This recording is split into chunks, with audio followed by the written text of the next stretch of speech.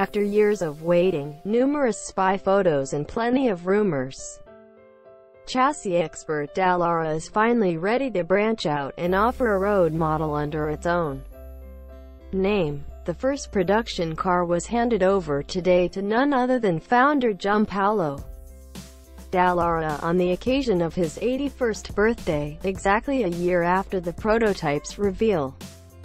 The Stradale, Italian for street, starts off as a speedster without doors, but can be easily transformed into a roadster by installing a windshield.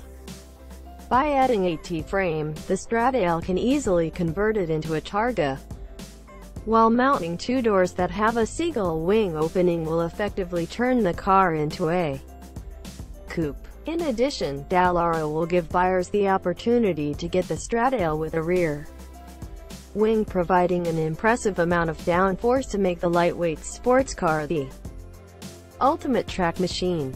At the heart of the Stradale is a turbocharged 2.3-liter four-cylinder engine developing 400 horsepower at 6,200 revolutions per minute and 369 pound-feet, 500 newton-meters of torque from 3,000 revolutions per minute.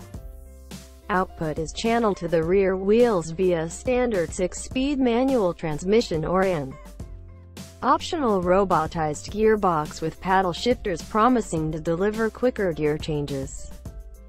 And now for probably the most impressive number.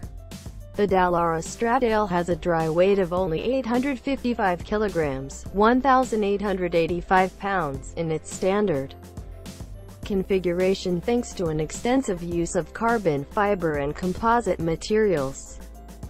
The body panels have all been made from carbon fiber, which has also been used for the monocoque.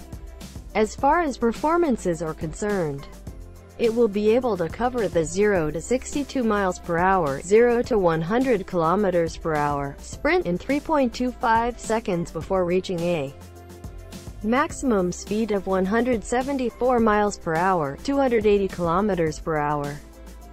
In fifth gear, it will need 3.49 seconds to get from 50 miles per hour, 80 kilometers per hour, to 75 miles per hour, 120 kilometers per hour, and 8.5 seconds from 62 miles per hour, 100 kilometers per hour, to 124 miles per hour, 200 kilometers per hour.